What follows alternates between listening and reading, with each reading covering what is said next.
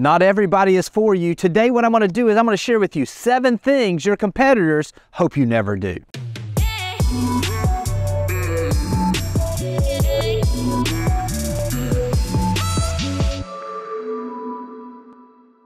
A lot of times success in real estate comes down to doing the basics, doing the things that you know you should do and doing them consistently. What I'm going to do today is I'm going to take a little spin on this and talk to you about the 7 things that your competitors hope you don't do, because when you don't do those, it benefits them. The first thing they hope you don't do is keep in touch with your past clients. One of the biggest mistakes that most agents make is that they have a transaction and then they move on to the next transaction and they don't build a relationship with those previous customers. Typically, when you see a mature business, a business that's thriving in real estate, it is built on the fact that it is built on referrals and on repeat customers. If you don't nurture those relationships don't have the opportunity to then bear more fruit into the future by referrals or repeat business. The statistics don't lie. We've heard it many times from the National Association of Realtors survey. They state that when asked at the time of closing, would you let the person who sold you the home, your buyer's agent, list your home when you get ready to sell it? Over 90% of the people say yes. And the reality, though, the time comes when they do list the home, just a very small percentage, under 25%, end up listing their home with that previous agent. The reason being is that people don't keep in touch with their past clients. Take the time, make sure, put it to them a little bit by making sure that you keep in touch with your past clients, and I promise your business can't help but grow. The second thing they hope you don't do is to optimize your Google My Business page. Google My Business is the place where you can have a free page set up that when people go to Google and they search your name or they search for realtors in a certain area, you have the ability to pop up and to frame what they see. Google is the #1 search engine in the world. There's a reason for that. This is where people utilize this platform to be able to find the people and the services that they want. By optimizing your Google My Business page, by putting a number of photos in, we like to have 100 photos in there, by having someone that that you have your reviews on there, by having information about your community on there, by having content that shows that you're the expert in the area, it sets you apart so that as clients come to town or people are searching for you, they have it framed in a way that shows you as the expert. Your competitors are hoping you don't do this because as long as you're not seen as the expert and you're not easily found on search criteria, then that gives them more of an opportunity to grow their business.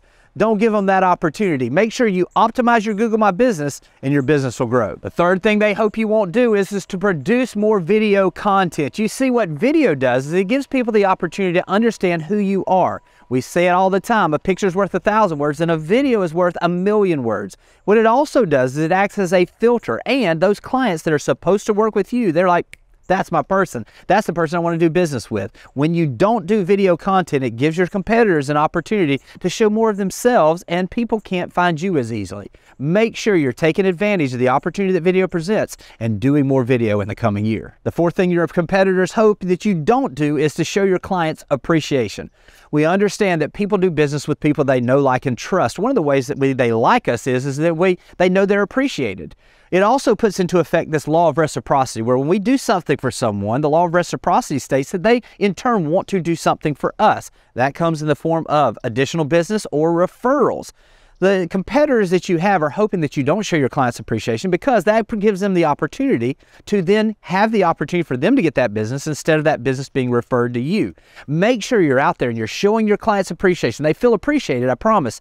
They'll in turn send you more that you can be appreciative of. The fifth thing your competition hopes you never do is to host open houses. They understand that open houses are the best way for you to get nose to nose and toes to toes with potential buyers and also with those nosy neighbors that are potential sellers. Open houses give you the opportunity to really spend time with the people that are actively out there pursuing or looking to buy a house, which gives you an opportunity to build a relationship and then provide your services. Also, hosting an open house shows the people in that neighborhood that you're an expert in that neighborhood. Those nosy neighbors that come by, odds are they're considering selling their house or they're curious about how their house's value compares to the one that is getting ready to be sold. So make sure you're out there hosting those open houses. It's a great way to make initial contact as well as to have the opportunity to generate more buyers and more seller opportunities. The sixth thing your competitors hope you don't do is to farm or geographically farm a neighborhood or area. By farming, it gives you the opportunity to add consistent value to an area where you become known as the expert. The last thing your competition wants is for you to be known as the expert in an area because it makes it harder for them to do business.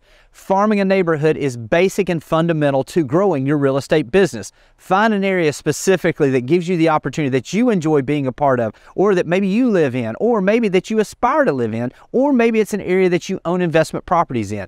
Find an area, become that expert through geographical farming, and I promise your business and your listing opportunities will continue to grow. The seventh thing that your competitors don't want you to do is to get a coach or join a mastermind. They understand the fact that really when you have someone that gives you an outside view of what's going on, you operate better. I want to use a little bit of an analogy here. Imagine what's the first thing that happens when someone goes to war. The first thing that the enemy tries to do is to knock out all communications. They try to knock out all the communications because what they want is they want the person that's on the battlefield to not have the eyes in the sky, so to speak, somebody that can see the entire battlefield and that can tell them where there's opportunity or tell them where there's danger. They want that person to just be on their own, making decisions based on only what they see and what they understand. A coach gives you the ability to see the entire opportunity that's out there in your business.